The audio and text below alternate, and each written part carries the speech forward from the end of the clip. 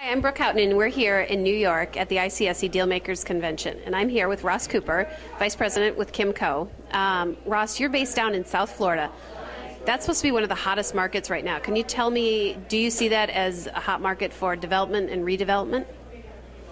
Absolutely. South Florida has seen no shortage of capital and investors interested in investing and placing money in that market.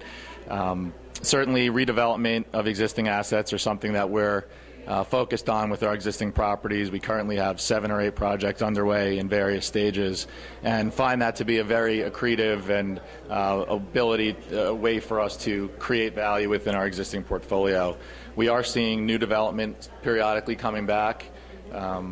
We still think that might be a couple years out, but opportunities are starting to present themselves in that market, and we continue to pursue those opportunities. Okay.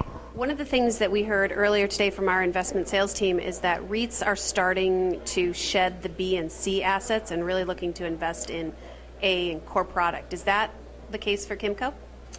Absolutely. We've undertaken the task in the last 18 months of recycling out of some of our secondary and tertiary market properties, focusing more on those core assets.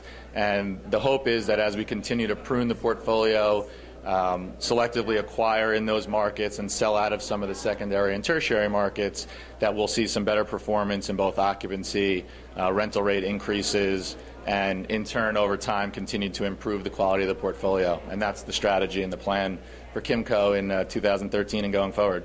Perfect. Well, we'll look for that in 2013 and maybe we'll touch base with you next year. That would be fantastic. Thank you.